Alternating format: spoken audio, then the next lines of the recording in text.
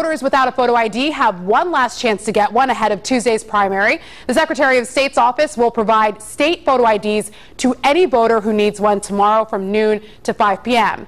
It'll happen at the Labor Heritage Festival at Slater Mill in Pawtucket. To obtain a voter ID, you must bring proof of identity like a Social Security card. But if you don't have a state-issued ID, you can still vote simply by bringing another form of ID like a bank statement. Beginning 2014, only photo IDs will be accepted at the polls.